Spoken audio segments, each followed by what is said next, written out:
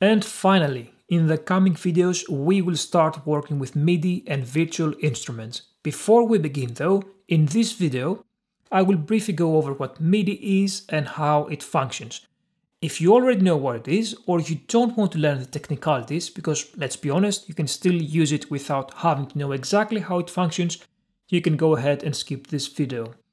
If you will be using multiple external devices, such as synths, and you don't know how that concept works, then do watch the video, as I will cover that as well.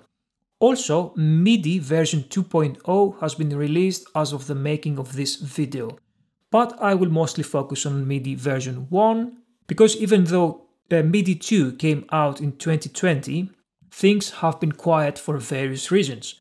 I personally believe that the main reason is the lack of compatible products.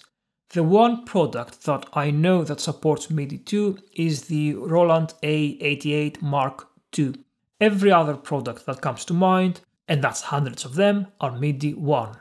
Now don't worry about getting a device that has MIDI 2. It will be compatible with MIDI 1, so you won't have a problem connecting your devices. Now I'll go over MIDI 1 because the vast majority of you will still be using that for quite a bit. And when 2 becomes a thing, we'll make another video for that. So let's get started. And let's take it from the very beginning. What is MIDI? MIDI is an acronym for Musical Instrument Digital Interface, and it is a communications protocol, meaning it allows us to connect different devices such as computers, synths, or samplers with MIDI interfaces such as keyboards, controllers, pads, etc. For example, when I connect my MIDI keyboard to my computer, they communicate using MIDI.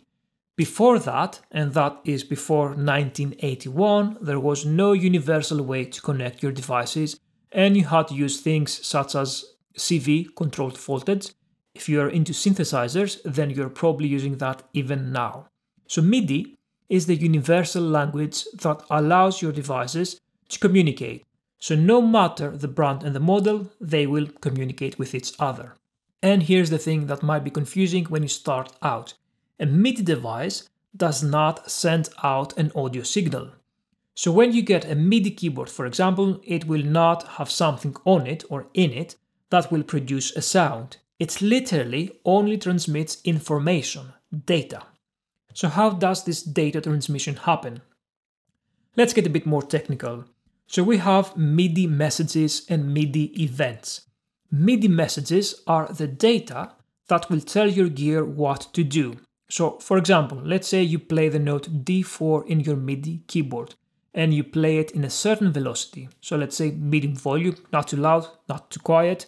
Then that MIDI information, that MIDI message will go to your computer, and based on what you did, the system will respond accordingly and will translate that to the note you played in the velocity you played it.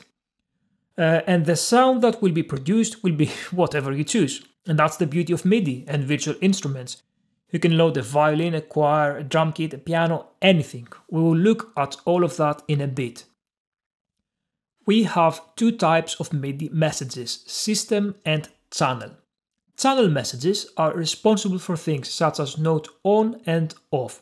So I play a note, and then when I release the key, my MIDI controller sends a note off message to the system to stop playing the note.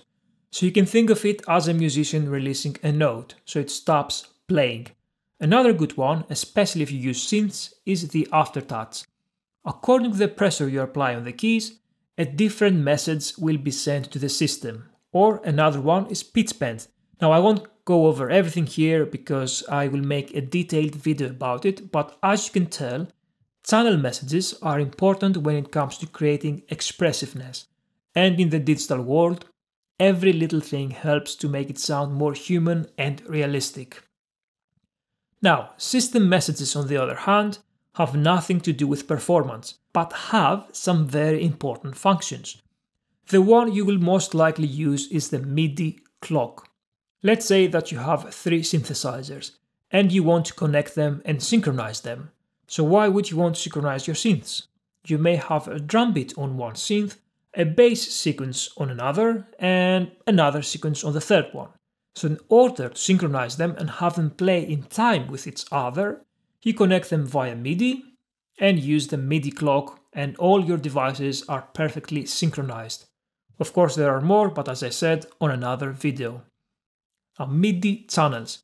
You won't be doing much with MIDI channels if you're mostly working on your DAW. If you are working with synths or external devices though, then you will be using MIDI channels much more often. Essentially, MIDI channels allow you to specify which of the messages go to which device. So, in MIDI 1, we are working with 16 channels, anything from 1 to 16. Here's an example so that you understand it better.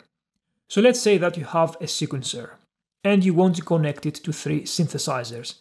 In this case, the sequencer will be the transmitter of MIDI messages, and the synths will be the receivers of MIDI messages. And the way you connect them is via MIDI cable, usually by daisy chain.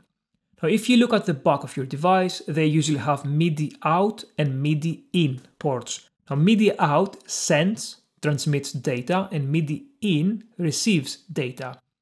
So, in this example, you connect the sequencer via MIDI out to the MIDI in of the first synth, then to the MIDI out of the first synth, to the MIDI in of the second synth, and so on. So quick note here, if the synths don't have a MIDI out port, then you will have to use a MIDI through device. That essentially splits the signal. And now here's where MIDI channels come in. You set each synth to a different channel, so synth 1, channel 1, synth 2, channel 2, and so on. Then you go to your sequencer and assign MIDI channels on that. So when you set your MIDI channel 1 in your sequencer, anything you do on it will only be played back by the synth that has also been set to channel 1. Then, when you change the MIDI channel to 2 on your sequencer, anything you do will only be played back by the synth that is set to receive MIDI data from channel 2. So to break it down even more, you start the sequence on channel 1 and it is played back from synth 1. Then start a sequence on channel 2 and it is played back from synth 2. That way, you can have multiple instruments playing together in sync without interfering with each other. Now that is a very brief introduction for concepts that require their separate video and demonstration. But for the vast majority of the DAW producers, composers and musicians, you won't be needing them as everything is automatically assigned into your DAW and you can simply start using MIDI straight away. And we will have a look at that in the next video.